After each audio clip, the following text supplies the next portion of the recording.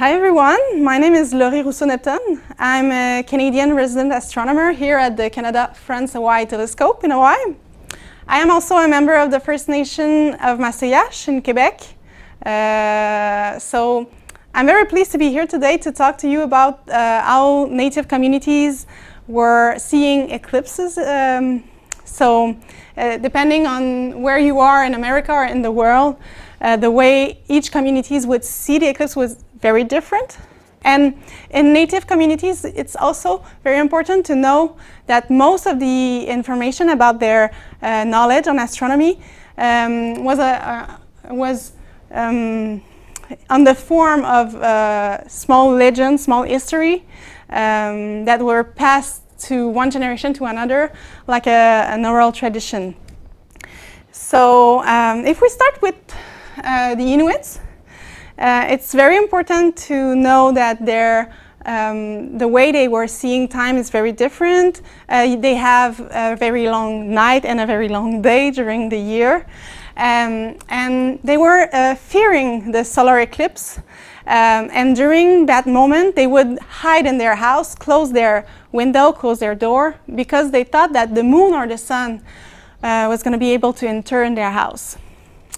And if we go a little bit further south, in Ontario, you have a community called the Dakimenan, close to Lake Temagami.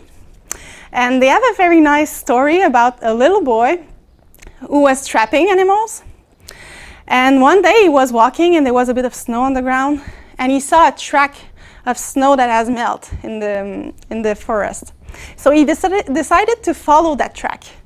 And without knowing what was the animal, he put his trap right on the track. And he went back to his village. The day after that, the sun wouldn't rise. And everyone asked to the little boy, "Where have you put your trap?" And so they went all together to the trap and realized that the sun was trapped there. And it was so hot that no one could even get close enough to release the sun. So all the animals also tried, the bird, the moose, and the squirrel. They tried to release the sun, but none of them were able to get close enough. And then a beaver was able to gnaw the trap and release the sun. And this explains why the beaver has brown tooth today. It has been burned a little bit by the heat of the sun.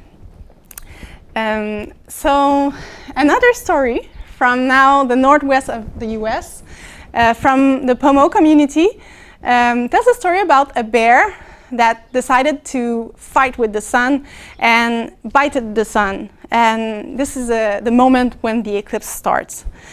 And he finally managed to resolve his issues with the sun and then went to the moon and took a bite of the moon.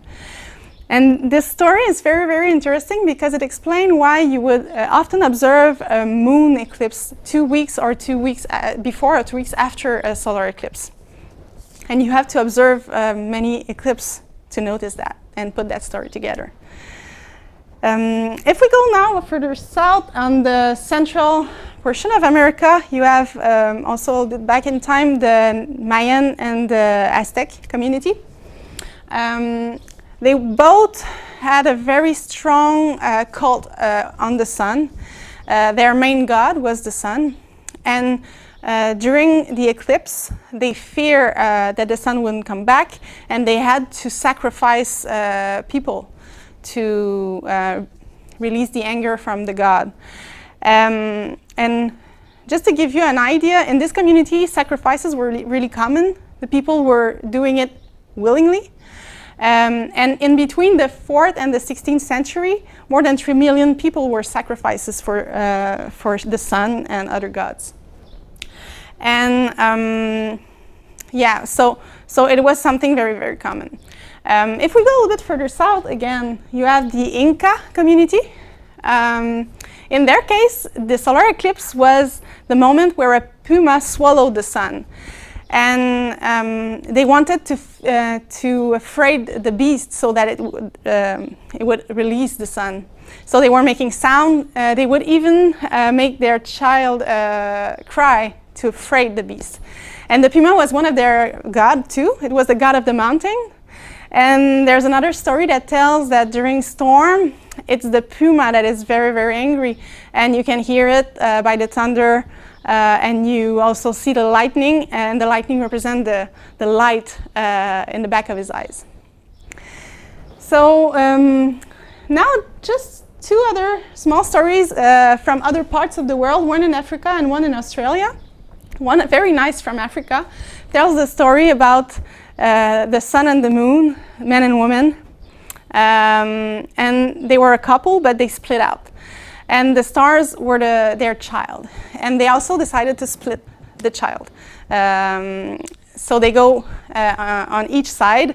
And at some point, the moon wasn't happy about that deal, so she decided to go back to the sun to gather all the kids together and bring them back at her home.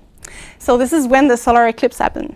So they fight, but when the moon realized that even their kids were fighting together, she decided to send a message of peace, which was a rainbow, and she went back to her house.